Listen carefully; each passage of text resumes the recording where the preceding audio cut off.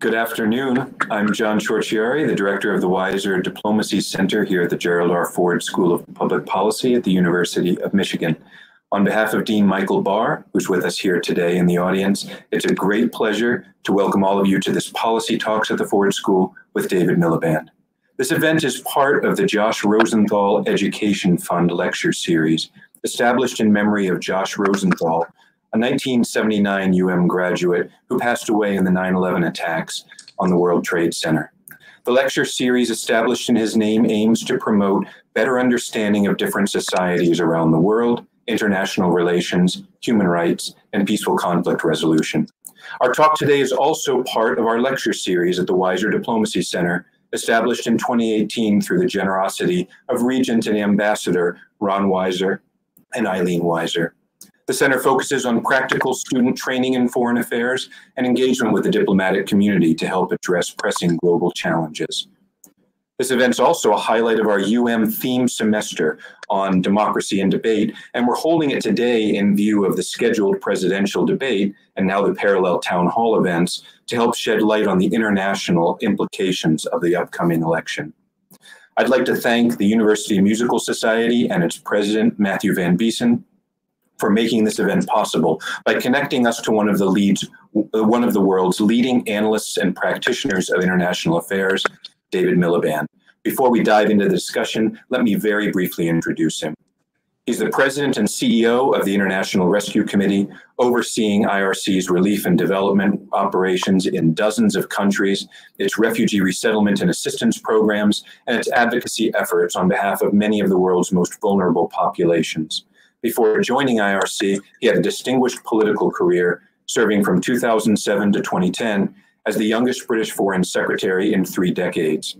He also served as Environment Secretary and in Parliament, and there's much more I could add, but I hope it will suffice to quote former President Bill Clinton, who has described him as, quote, one of the ablest, most creative public servants of our time. We'll start today with a virtual armchair conversation. I'll pose some high-level questions to get key themes on the table, and then we'll open to audience Q&A. We've received some questions from you in advance, but you can also submit questions via the live chat on YouTube or tweet your questions to #PolicyTalks. So welcome, Secretary Miliband, and thank you for joining us today. Well, Professor, thank you very much for the invitation. Thank you to the Weiser Center. I really am honored to be with you. I'm just extremely disappointed that I can't actually be with you and that we're only able to have a virtual conversation. My friend Matthew Van Biesen, since he arrived in Michigan a couple of years ago, has never ceased to talk of its wonders. And I did promise that I would find a way to come. I have not yet managed to fulfill that promise. On a more serious note, just let me take 30 seconds to recognize the significance of Josh Rosenthal's life and his contribution to the university, his enduring contribution to the university. There's something I think deeply appropriate that just this morning I was participating in a meeting of the Afghanistan Study Group, which has been mandated by Congress through the US Institute of Peace to think about future US policy towards Afghanistan. And it seems, I'm a member of that Afghan study group, it seems particularly appropriate that we're having this conversation today. Thank you, and we will indeed take you up on your interest in visiting us in person, and delighted to be able to speak virtually today. Let's jump right into it by asking you the first of a series of high-level questions about international affairs and the implications of the election. In recent years, we've all heard many analysts lament the decline of the liberal international order. To what extent do you share that assessment, and what do you see as the principal forces undermining the norms and institutions that define that order? So I think that's one of the most important questions facing the world today. I'd answer it in 3 parts. The first relates to my work as the president of the International Rescue Committee, working in war zones and refugee hosting states around the world. The second is what we mean by the liberal international order, so-called, and then what might be causing its demise or its retreat. Very briefly, our work is marked increasingly by the violation of international laws and norms. There are international laws against the bombing of civilians, but we know that in Syria, that's happened. In Yemen, that has happened. We know that there are laws against the targeting of aid workers, but 2 International Rescue Committee aid workers were targeted at driving an ambulance in northwest Syria last year. We know that international law gives rights to those fleeing and seeking asylum, yet we're seeing increasing numbers of countries not abiding by those international commitments. I call this the age of impunity, and that frames the second part of my answer. What was the liberal international order? It wasn't liberal in the sense of being left-wing. Liberal in the sense in which it's described is that it gave rights to individuals, human rights, as well as rights to states. Between 1648, the Treaty of Westphalia, and really 1945, there were only the rights of sovereign states in the international system. The liberal rules-based international order tried to give rights to individuals as well as rights to states. So that was the sense in which it was liberal. It was international in the sense that it bound every country on the planet, communist and capitalist, dictatorships and democracies, that they were all meant to be part of it. And it was an order in the sense that there were institutions dedicated to upholding the order and the compromises necessary to make it possible. I hope you're not hearing too much of the dog who's barking in the next door apartment here in New York. It's not actually our dog, but it's a very small and very loud dog next door. I hope it's not interfering too much in the broadcast. I apologize on the dog's behalf. And then the third element, which I think where your question is really deep and important, it is why should there be an increasing impunity around the world? Why should the world be marked by increasing defiance of the laws and norms of war that were so hard fought and that learned the lessons of the interwar period? I think there's a number of reasons for that. First of all, there's the rise of non-state actors who don't consider themselves bound by laws and norms signed by states. Secondly, there's the shift in the balance of economic and political power to those states who don't want to abide by individual rights that are given to people. And thirdly, there's also the fact that in our own democratic countries, the countries of liberal democracy, there's been a retreat from the defense of some of those laws and norms. Together, those factors create a situation where the fragmentation of commitment to the what I prefer to call the rules-based international order, leaves us in quite a perilous position given the interdependence of the world. And so there's not much liberal, there's not much international, there's not much ordered about the way the world is being governed at the moment. Great. And a follow-up to that is to look more specifically at two of the key challenges of our time, the global refugee crisis and the pandemic. In what ways do you see the international responses, or in some cases the lack thereof, as being emblematic of the broader trends that you've described? Well, maybe I could start with the second, the pandemic, because that has obviously changed all of our lives. I mean, it's a pandemic of the connected world. As someone pointed out to me, many people have assumed when they created the international health regulations in 2005 that disease would spread from poor countries to rich countries. That's why there is an insistence that travel bans are not really part of the armory, because it's assumed that the poorest countries don't have people who are traveling. Now, this disease is a disease of the connected world, which obviously started in China, but that was then spread from the ski slopes of Italy. It was a rich person's disease rather than a poor person's disease. It's grown in the richer countries in the first instance, although it's been the poorest people in those countries who generally suffered the most. So you have this situation of a disease of the connected world where the response has been decidedly disconnected. What I see is a fragmented international system in which the advice of the World Health Organization is contested, in which the social and economic response is very national rather than international, and in which there is, for the poorer countries of the world, a situation close to sink or swim.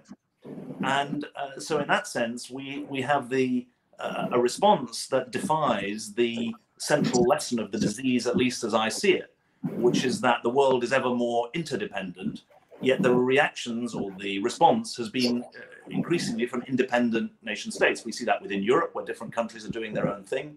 The European Union actually hasn't had much of a public health responsibility. And obviously we see it at the global level as well. So I think that this is obviously a moment when there's a need for action, but it's also a teachable moment. And I think that it speaks to some lessons about the power and the financing of international health efforts. 3 billion people are living without running water in their own homes today. That's a weak link in the global chain. But so are issues relating to the powers of the World Health Organization and its financing. I think that in respect of the refugee question which you raised, there's a lot of politics as well as policy in that. And I had the good fortune with you, Professor, to meet 30 or 40 of the University of Michigan students at lunchtime today to discuss the issues around refugees, displaced people. I pointed out that we went into this crisis with more people displaced by conflict and persecution than any time since the Second World War. 79.5 million, more than 1% of the world's population for the first time since records began. And without wishing to spend the whole of the rest of this talk on this refugee issue, I think it speaks to the first question you raised about the relative balance of power between global action and national action. Because refugees are, if you like, a classic case where the hosting of refugees is a global public good.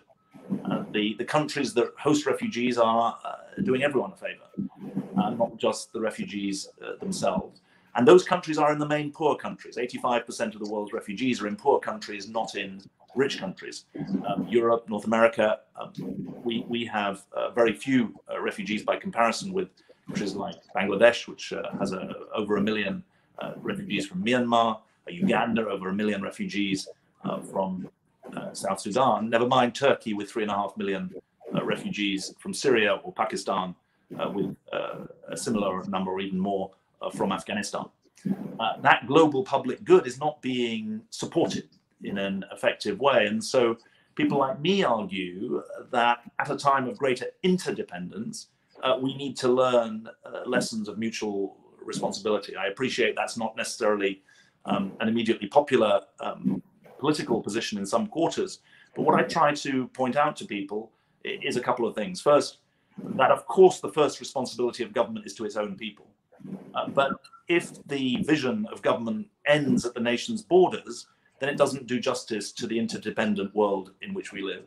And secondly, I spent time in government. It's very hard to sustain the argument that effective global health response takes away from effective national or local response. They're operated by different parts of the international political system. And so I think it's a bit of a false choice to argue that it's the national level that needs to take precedent, to squeeze out the international level. We've got to be able to walk and chew gum at the same time.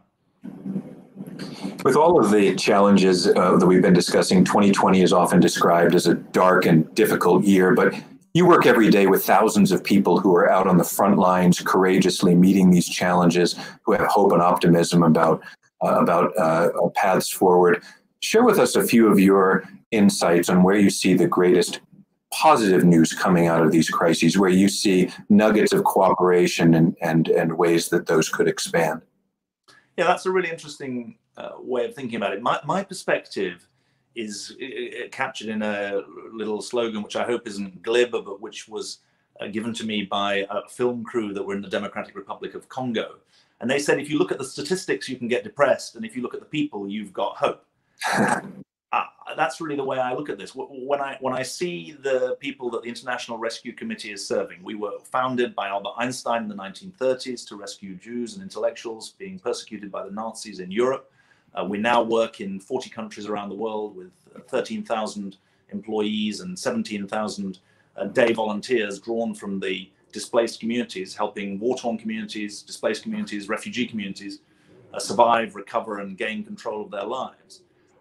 What I see is people with extraordinary resilience, extraordinary determination, and just abiding human determination to make sure that their children, if not them, get the opportunities that they deserve. And while those people are tenacious and courageous and determined and even optimistic sometimes, not always, because we shouldn't sugarcoat this, I feel that it's incumbent on us to repay their tenacity with commitment of our own. And maybe just to give you one story that I always carry with me, because it exemplifies both the responsibilities of a refugee hosting state and the contribution that refugees can make. The refugees are often seen as a burden, and I think it's better to see them as people, as assets. I was in Uganda, in Kampala, the capital of Uganda, as I said earlier, 1.5 million refugees from South Sudan in that country. And I was introduced to a woman who was working in an IRC, International Rescue Committee, economic livelihoods program. We supply health, education, livelihood support. And she was running a banana ripening business, a one-person business. She bought bananas, and she then ripened them in a little hut that we helped pay for the rent for. And then she went on to sell the ripened bananas 6 weeks later at a handy little profit. And I said to her, what did she do with the money that she made? And she said, well, obviously I support myself, but I also help pay for the school books and the pencils and the clothes for my daughter. She said, you want to meet my daughter? I said, yeah, I definitely want to meet her. She says, you'll be impressed. I paid for her to go through high school. She then went to the University of Kampala, and now she's doing a master's degree in public health. I said, I definitely want to speak to her. And I was introduced to this young woman. And I said to her, well, what do you want to do when you've got your master's degree in public health? She said, I want to go back to South Sudan to mend my own country. And it's stories like that that speak to tenacity, courage, resilience, and even optimism in the face of unspeakable trauma. This family had terrible killing of their own relatives, but there the human spirit was shining through. And I think that's the kind of thing that really puts into perspective some of the culture of complaint that we fall into ourselves. Yeah, thank you for sharing that powerful example. And I wanted to pivot a little bit to speak about the roles that you have held in the British government and your long history of being at the center of Anglo-American relations.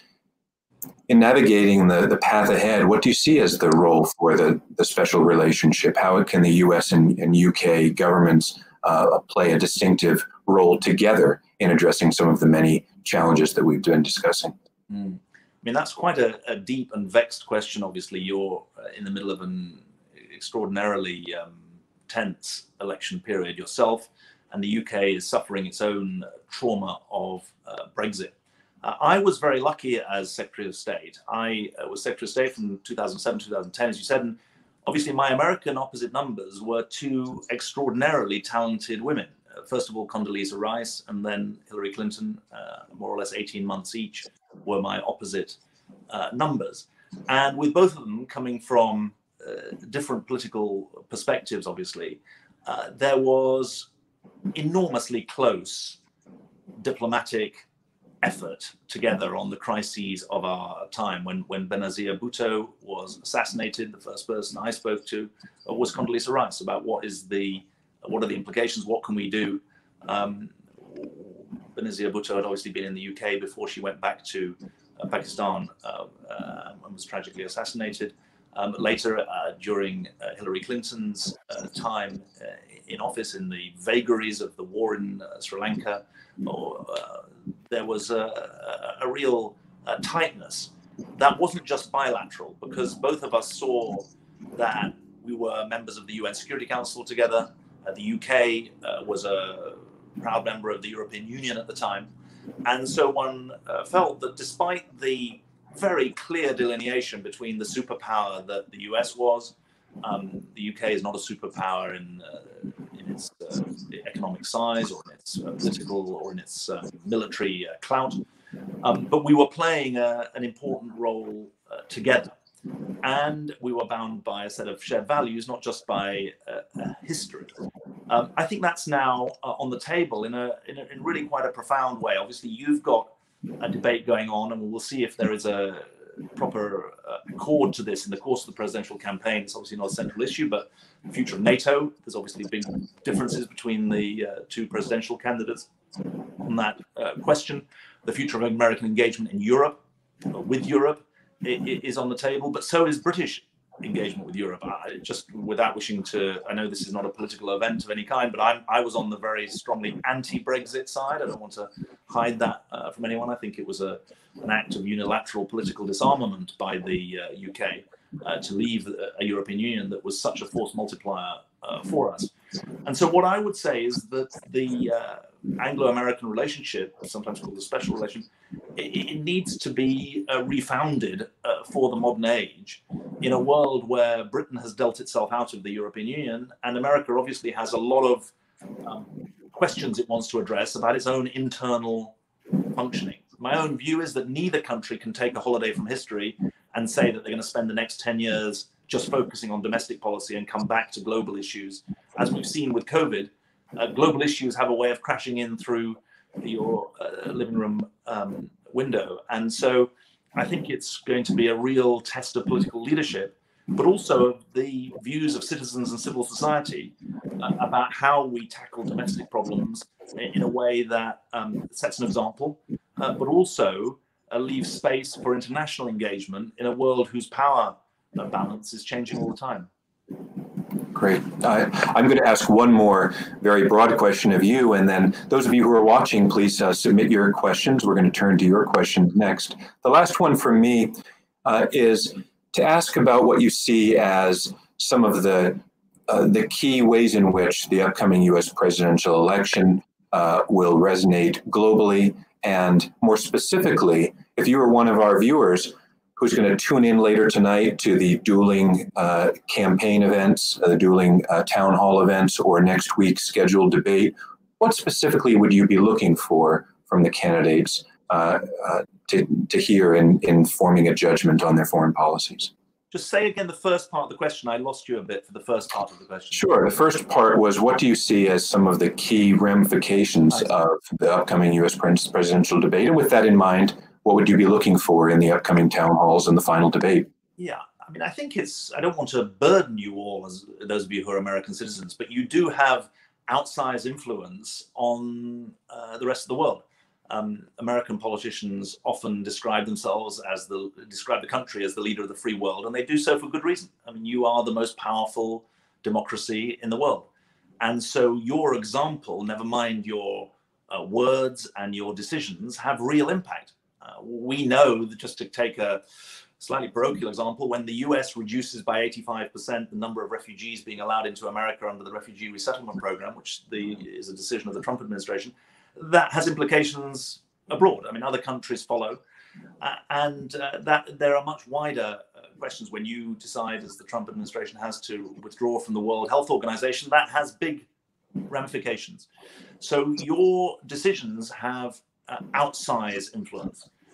And obviously the roiling debate that's going on in the US about its role in the world is one which is an international leader, not just an international laggard. We've seen that some of the policies of the Trump administration have been followed elsewhere.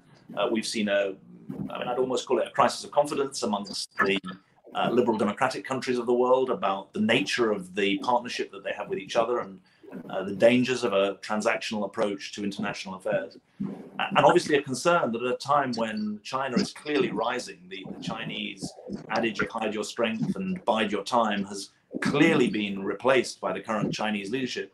It's left many countries asking, well, where's the alliance that engages with that rise, either to cooperate in areas like climate change or global health, or to compete on the economic front. Certainly in Europe, that's a big question. So, as I say, I don't want to overburden you with outsized responsibilities, but the rules-based order that was built after the Second World War that sustained the longest period of peace and prosperity, really, that any of our continents have known, is under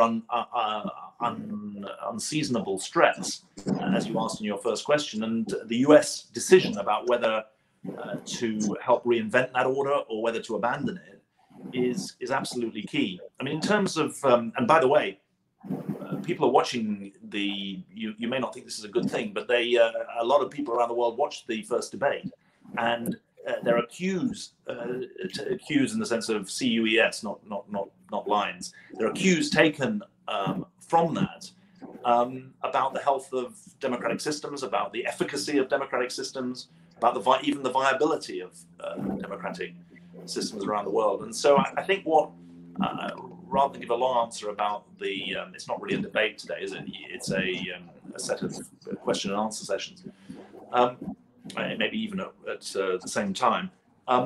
I think that people are looking for mature leadership at this time. I think certainly for the next debate in a week's time, people will be tuning in and seeing whether there's further dissent or whether the ship rights itself and serious political argument takes place in a way that does justice to the issues at hand. And that's certainly what I think is important over the next 20 days. And obviously, given the debate you're having about the viability of the result, what happens between November the 3rd and January the 20th as well. Thank you. Very helpful insights. And now I want to turn to our audience questions. The first one is about IRC's work with regard to refugee populations. And the question is, in light of the ideologies of populist nationalism that are militating against a welcoming environment for refugees, how is IRC responding to that? Are you trying to, in a sense, reverse that trend globally as the questioner sees it? Well, there are three things that I would say to that. First of all, it's important to recognize the countries that aren't putting up barriers to refugees coming in. I mentioned 1.5 million refugees in Bangladesh, 1.5 million in Uganda. The phenomenon of blocking asylum seeking or refugee hosting is one where I'm afraid the US, but also to some extent countries in Europe, are not giving a good example. And we, secondly, make the case that it's not just a matter of having a big heart to recognize that refugees should be given haven. It's not just a matter of recognizing history to say that refugees and asylum seekers should be given haven. It's not even just a matter of law to say that if someone claims asylum, they should have their case properly addressed. We also say that refugees are productive contributors to the countries that they come to. We know from the US, the International Rescue Committee is now the largest refugee resettlement agency in the US. We know from 40 years that these people pay more in taxes than they claim in welfare benefits. In the course of their commitment, they become patriotic and productive citizens. And so we think there's an argument to be made. And it's interesting that in Germany, there was, which took 1.5 million asylum claims in 2015-16. Not all of them succeeded. And of course, that's reasonable because the system is designed to recognize those who have a well-founded fear of persecution, for whom it's not safe to go home. But the debate in Germany has changed through the efficacy of their efforts to integrate refugees into German society. And from our point of view as a non-governmental organization, it's not a political organization, we advocate on the basis of what we know and what we do and what we see. And that's certainly, I think, the most powerful way to contribute to a more sane politics on these issues. Thanks. And of course, in addition to policy advocacy, IRC is very involved in direct service provision to refugee communities. And our second question is more along those lines. The questioner asks, what can we as individuals do to effectuate change for refugees in our communities? Thanks. That's a great question. And there are 3 or 4 important parts of that. We operate in 25 cities around the US, sadly not in Michigan. The refugee resettlement network is split up between different organizations, Catholic Charities, Hebrew Immigrant Aid Society, etc. But the first thing I always say is that many of your students, that they may be have homes, they may come from cities where we do work, some large, Los Angeles, some small, Boise, Idaho, Wichita, Kansas. So there, we'd love to say that refugees need buddies, they need mentors, they need volunteers to support them. Secondly, if you're an employer, I can't say to you, please give a refugee a job, but I can say, please give them a chance of a job. Please give them a chance to apply for a job. Please seek out people who've had to flee for their lives, who've learned about trust and cooperation, and who have enormous incentive to make a go of their new life in the country. Thirdly, I would say, please acquaint yourselves with the issues and the people who constitute a refugee population. If you go to rescue.org, which is our website, you can see stories about refugee communities around the US, or refugees who've contributed to their communities around the US, but also from the beginning of the arc of crisis, from Syria or Somalia or Afghanistan, what conditions they've left behind and what work we're doing there. And I think that informing yourselves as citizens is incredibly important. And there's a fourth thing. I'm not sure if I'm allowed to say this, but I'm British, so we hate talking about money. But if you'll allow me, those of the viewers who are able to make financial contributions to charity, we would love you to contribute to our work. About a quarter of our budget, about a quarter of the $800 million comes from individuals, foundations, and corporations. I've lived in New York, so I'm less bashful about talking about it. But the work we do, the risk capital that we have comes from the private sector. We're proud of our government support. There's $600 million from governments around the world. But we know that our private supporters allow us to take the risks, to go to the places that aren't in the headlines. And we'd love that kind of engagement as well. Great.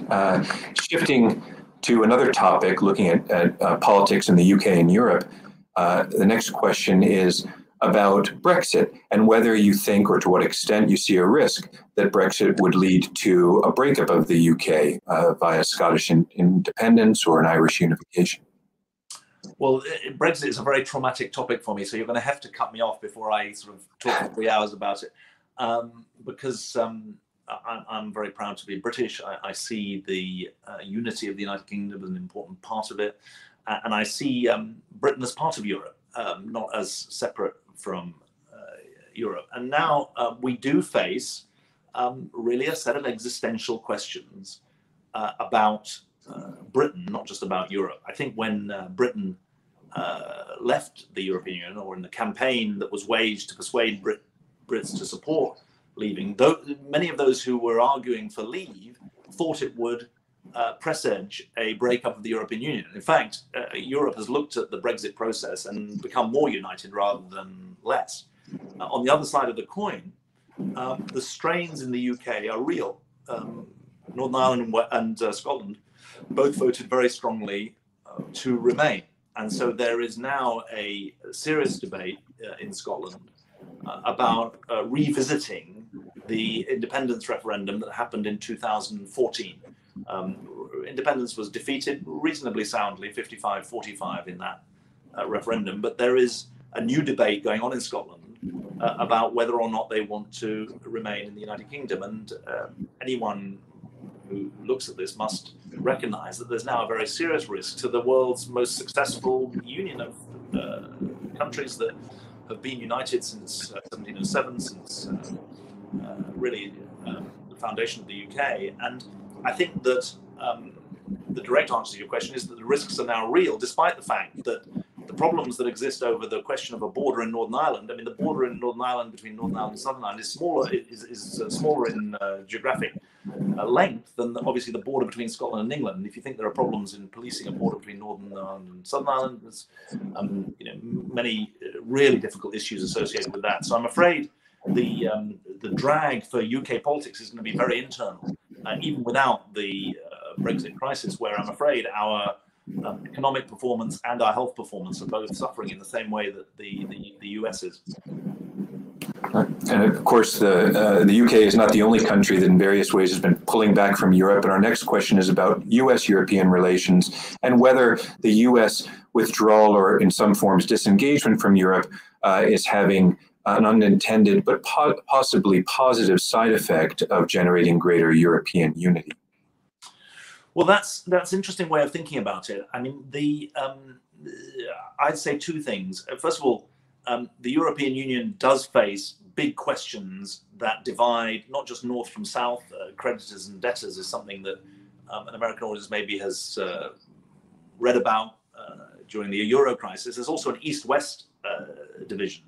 Hungary, notably, trying to redefine the value base of the European Union. So I don't want to paint a Panglossian picture of European unity. Secondly, I think there's no question that the focus of successive American presidents, I don't want to make this just about President Trump,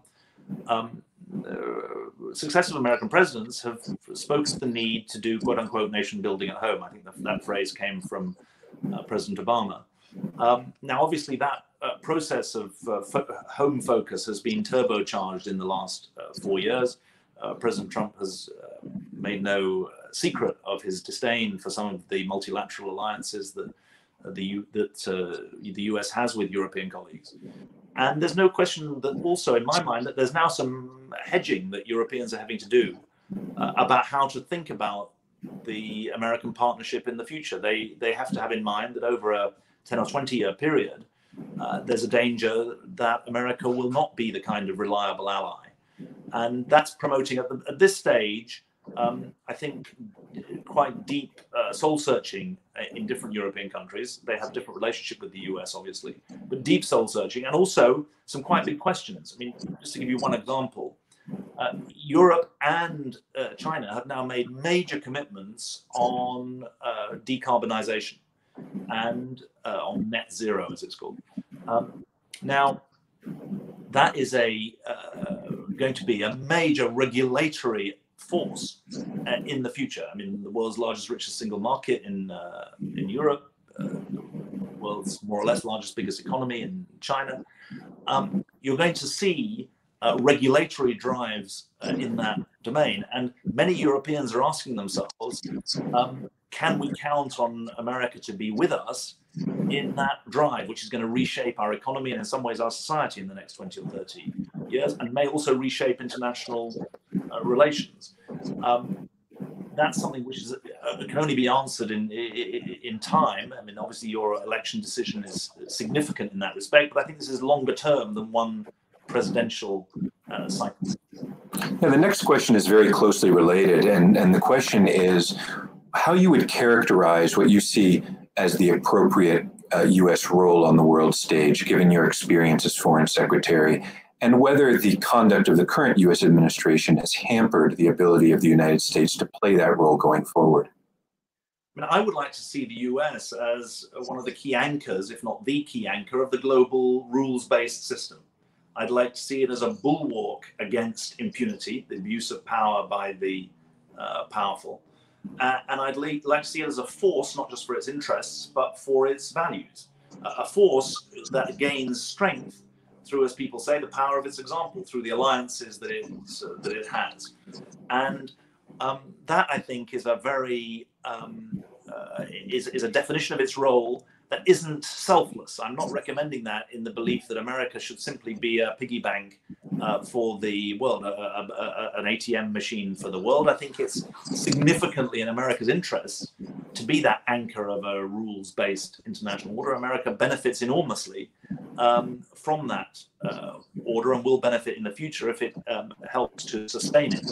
It shouldn't sustain it alone, it should sustain it in partnership, both with allies who choose to be part of that drive out of their value commitment, but also out of rivals who come to feel they've got no choice but to play by the rules, that they've got incentives to play by the rules.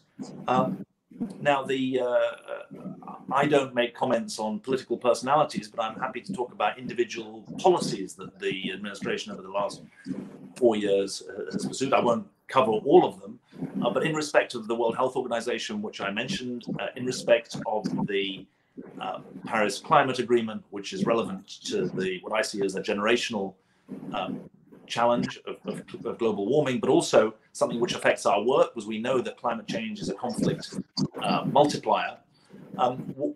In those two examples, I'm afraid that the withdrawal of America from global leadership has deleterious consequences, has negative consequences, and some of them have yet to be followed through.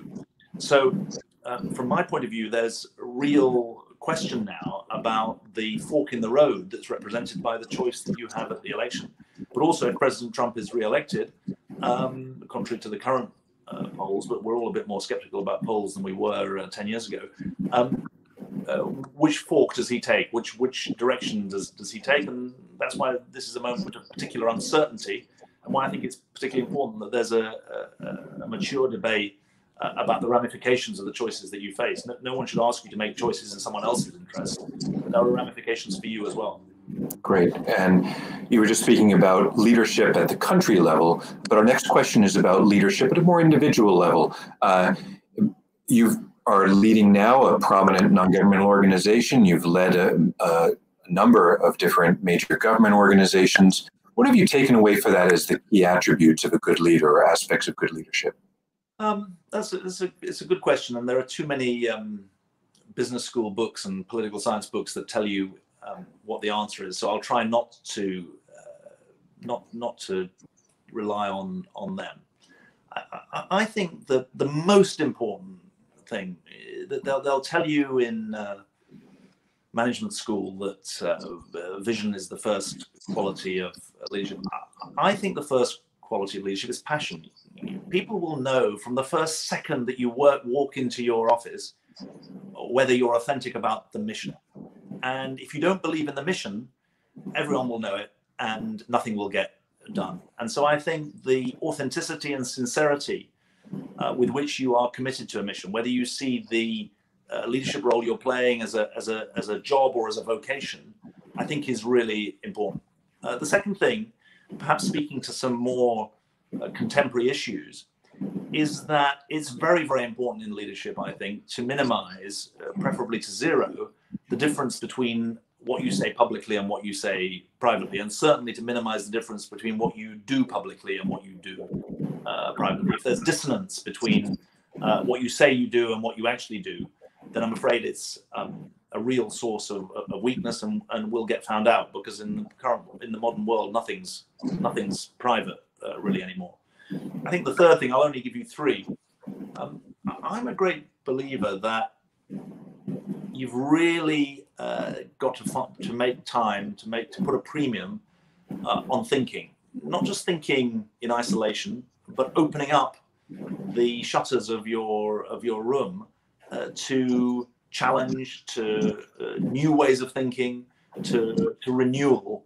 And I've seen leadership fail when it closes the shutters, and I've seen it renew itself effectively when it opens the shutters. And that commitment to thinking and articulating what you're learning seems to me incredibly important in trying to sustain leadership, because there's a short-termism in everything these days, and one has to beware that. To remain in a leadership role, I think you have to have an open mind that's clearly able to renew itself, and that's something I try and make time for myself. Okay, great. Our next question comes back to your leadership currently at IRC and asks how the lower level of refugees admitted into the United States in recent years has affected your operations. Yeah, I mean, just for the benefit of people, the long-run historic average of refugees being allowed into the US on the resettlement route has been about 95,000. This year, it's going to be only 12,000. The Trump administration set a cap of 15,000. And that's put enormous strain on our teams around the country. We've had to close 3 offices, so we've now got 25 offices rather than 28. What we've done is a couple of things. First of all, we've doubled down on our support for refugees who've already arrived over the last 5-7 years, to do everything possible to make successful their integration in American life. Secondly, we've expanded our services for asylum seekers, so we're not simply a refugee resettlement agency. We've recognized that there are people who are claiming asylum and that they need our support as well, consistent with our mission. Thirdly, I'm afraid to say that the US is quite vulnerable, quite strikingly hit by people trafficking, which is another example of forced displacement. And so we've expanded our work in those areas. In everything that we do, we try and be part of local coalitions for civic renewal, whether in Baltimore or in New York or in Boise, Idaho, and Wichita. We try to be part of the local community that shows the asset that people from outside can be. Thank you. Of course, IRC also does a lot of work overseas, including Africa. And our next questioner asks about whether there are Pan-African solutions possible to dealing with displaced people, given the myriad of cases on the continent in which people have been displaced from their homes. Yeah, that's a very interesting question. I mean, Africa is a huge continent, to state the obvious, over 50 countries, 1 billion people. some of the most dynamic economies in the world, but also some of the most deep-rooted poverty and crisis. I'm not sure about a pan-African solution. I mean, there's certainly some big steps being taken to cross-Africa trade issues, a vision of a free trade area for Africa. But I think at a sub-regional level, there is room for much greater cooperation, including on issues to do with refugees and asylum seekers and migrants. We know that the greatest responsibility for dealing with a civil war is on the country that is consumed by war. But the neighboring states are not far behind. And the difficulties in the Lake Chad Basin in northeast Nigeria, Cameroon, Chad, Niger, the difficulties from one country are felt in the neighboring states. The difficulties across the Sahel are felt in a sub-region. The role that Uganda, Kenya, Ethiopia play in hosting refugees from Somalia, from South Sudan, and from Eritrea.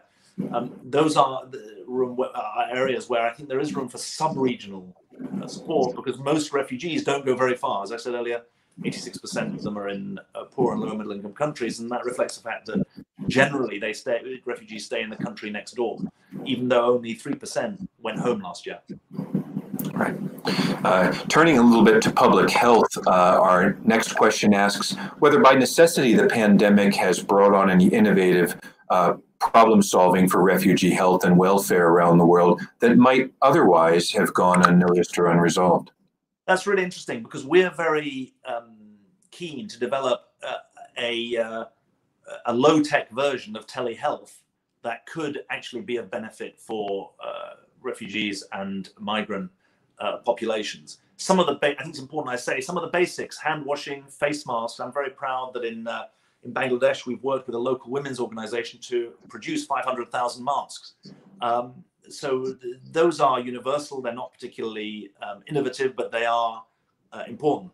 But in terms of innovation, I think that the two examples I would give, one is about using telehealth to try to support community health workers in doing their job, rather than expecting people to get to health centers, take the healthcare to people. And I'm afraid the non-COVID health impacts of the crisis, impacts on malaria, impacts on immunization and vaccination, the interruption of cold chains, those are really reaching quite dangerous levels now. And we're hoping to use telehealth and teleoutreach to always cognizant that most of the people that we're supporting, that they haven't got an iPhone 11 in their hands. They haven't got the connectivity that allows me to speak to you at 1,000 miles distance in the way that we can. But using mobile phones, using much more basic technology, we're trying to make sure that we take health to people in innovative ways.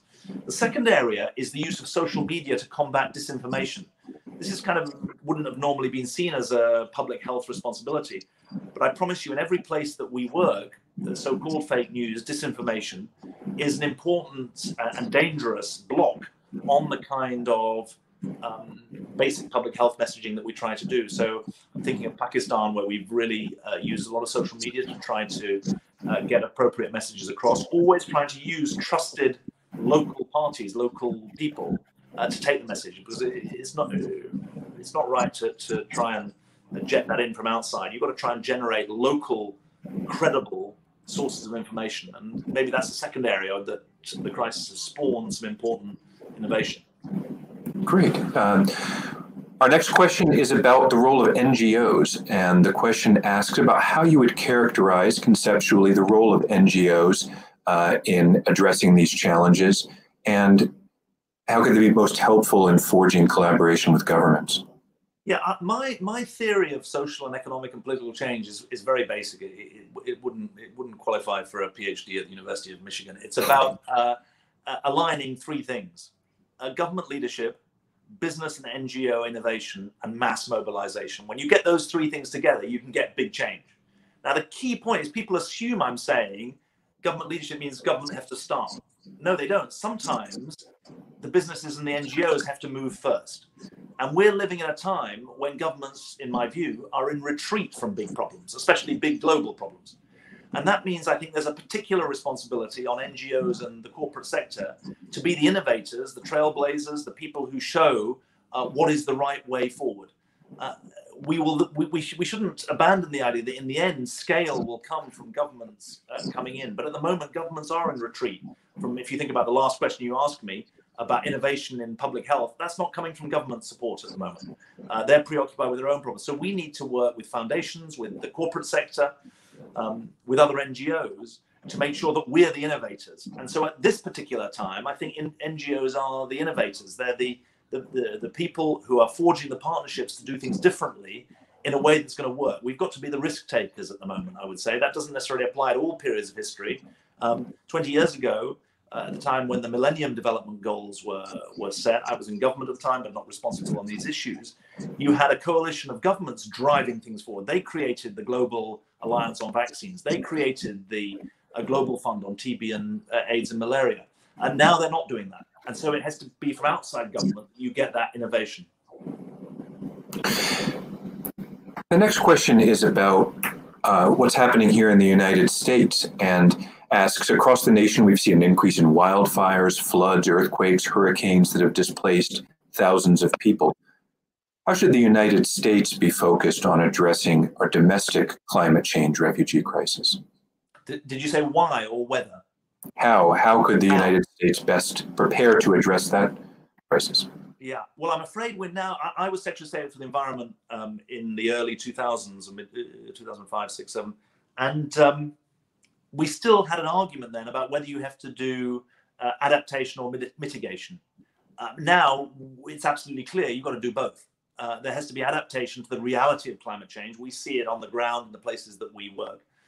But the scientists are pretty clear that you're seeing some of it in more extreme weather events. People don't understand this, that global warming isn't just about an increase in average temperatures. It's also about more extreme weather events. And it's dangerous to label one particular event as a climate event, or a climate change event. But when you see trends, the scientists are now ascribing them. So I think that for the US, it obviously needs to build its defenses. It has to take the precautions, but it also has to decarbonize very fast. Because it's in its own interests economically. The Stern report, which I commissioned in 2006 and reported in 2007, or commissioned in 2005, reported in 2006, was the first ever report to look at the costs of preventing climate change versus the costs of living with climate change. And what it showed was that the costs of preventing climate change were actually much, much lower than the costs of living with it.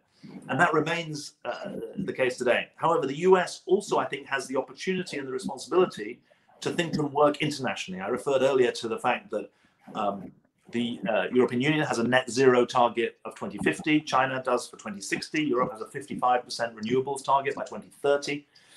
The US has the opportunity to get onto this this bus because it is absolutely central to economic life as well as the quality of the environment going forward. And I don't see it as an economic sacrifice. I see it as an economic self-interest, because you don't want the battery manufacturers of the future, the electric car manufacturers of the future, to necessarily follow the solar panel manufacturers of the present, who essentially have been Chinese. And there is a very significant industrial policy argument, as well as a environmental argument. I was very struck. It's already the case that the green technology industries have 10 times the number of employees in the US as coal mining. That ratio is going to grow in the future, and that shouldn't be in a way that leaves coal miners stranded. I used to represent a former coal mining constituency, but it has to be done in a way that maximizes both the global and the local gain, because to state the obvious, global warming is a global phenomenon, not a country by country phenomenon. Great. We are coming close to 5 o'clock, and so I want to wrap up with one final question of my own. As you know, many of our audience members are students who support IRC's work, who want to prepare themselves to be effective in dealing with challenges of this nature. What's your advice to students on how to spend their time here at Michigan? What types of skills to cultivate? What types of experiences to seek out to prepare them to be effective in this complex space in which you work? So they should definitely work very hard and listen to what their professors tell them. Definitely. I'm sure you wanted me to say that. Look, I look back. I said thank you. Look, I think that guard every minute that you're a university student. I was so lucky to have 3 years at the University of Oxford and 12 months at MIT. And they were some of the most precious times of my life. And when I say guard the moment, use the moment, take advantage of the riches, not in the sense of just the libraries and the sports facilities. You're probably not allowed to do much sports at the moment, but the community that's there. I mean, it's the thing about universities that makes them extraordinary places, in my experience, is the community that they create, the community of scholarship, the community of students, the community of research, and the global community that comes in, the global networks that come in. And every time I have a meeting like I did with your students today, I learn something. If I was a student, you're learning every day.